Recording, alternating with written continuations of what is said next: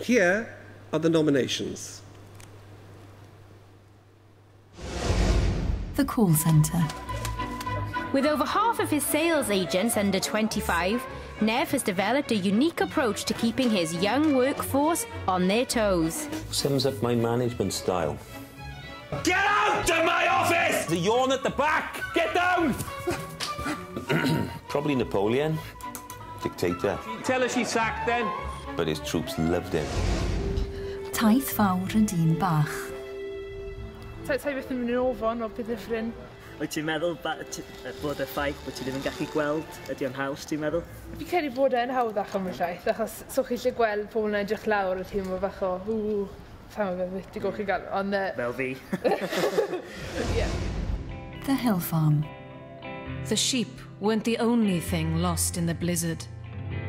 Many wild ponies also perished. So, this is the kind of spring it's been for us. This is just one hole and one pile. There's another one on the next mountain in Garagwawr. Yeah, it's pretty hard to look at these. This is what their heft was here. This is where they ran. And the winner is...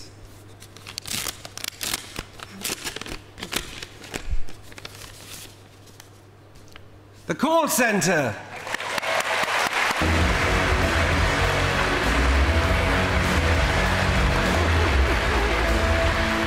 I think all of us, what we really want to do is reflect Wales to itself, but also to represent Wales to the wider community, to the whole of Britain. And there's so precious little of that. How often do we turn on the television, the network television, and see Wales on the network television? So to get a factual series right into BBC Three was something that I'll always be very proud of my own very small part in that.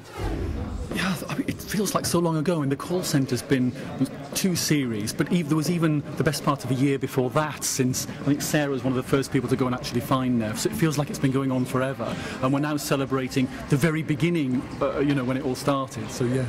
How did the original idea come about, and how did you get it commissioned? What was that process? We'd been making the odd single film for BBC Three. It was something that we just sort of started doing, and they were interested in us doing something slightly more, and we were trying to pitch different ideas for series at that time, and there was a number of people in development. Sarah was one of them, and I don't know who had the idea, but one day somebody said, what about doing a call centre? I think you found Nev. Did you find Nev? Yes. How did you find him? And he's quite a character, and what do you think he'd be like as a boss?